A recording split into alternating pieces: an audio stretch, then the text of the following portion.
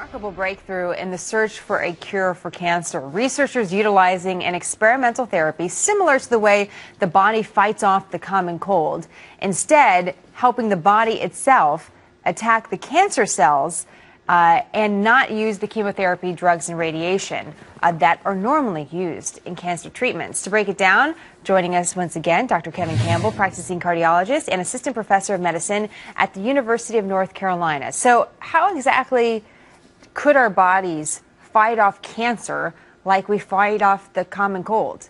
Well, there's certain immune cells in our body with our immune system that attack viral infections like the common cold. These cells are called T cells. And what happens in this particular situation, in this experiment that we've talked about today, is that we pull these T cells out of the body of a patient with cancer. We use gene therapy to make them attack the cancer cells and then inject them back into the patient, and they go after the cancer cells. This was a very small study in the Children's Hospital of Philadelphia. 21 young people received this treatment. 18 of them are in remission. I mean, could this be a cure for cancer? I think that this may be well on the way to curing diseases like cancer. I think of it as personalized medicine. We're using your genetic material to fight off this particular cancer. This was done in leukemias, and in some children, they're seeing no cancer at 3 years. Not everyone, but the results look very promising. They also tried it in adults. 37 adults, this is Penn scientists, 37 adults with leukemia, 12 went into complete remission, 8 more into partial remission.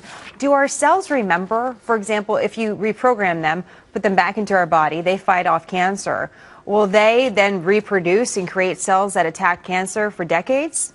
What they've done in this particular experiment has shown us that you can put these T cells back in, and they make 10,000 copies of themselves. And when they looked at the blood and the bone marrow of these patients down the line, they still had those T cells that remembered to fight against this particular cancer cell. This is really promising. The age of personalized medicine is how we're going to cure chronic diseases like cancer, like diabetes. I think that's where we're going. Dr. Campbell, great to have you on the program. Thanks for having me. Thank you very much. John?